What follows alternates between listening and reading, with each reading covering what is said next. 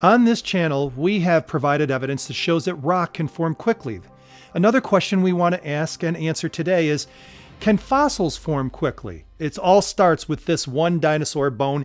This is what they call the process that is permineralization. Just means that the dinosaur bone is still here, but the crystals and minerals formed around them and then hardened. You look up on Google and ask it, how long does it take to permineralize a dinosaur bone? And they'll say no less than 10,000 years.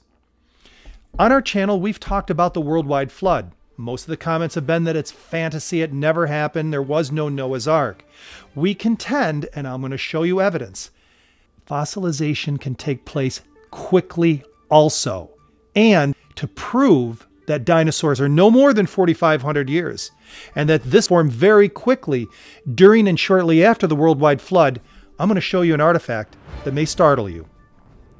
This is a fedora, a felt hat, and it is literally turned to stone. Not just covered in stone, it's permineralized. Let me show you. And the inside.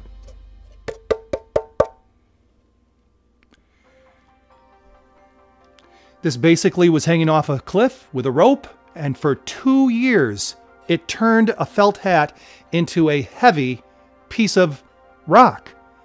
This is the same process as the dinosaur bone. What's the difference between the two? Basically, very little. So here's the conclusion.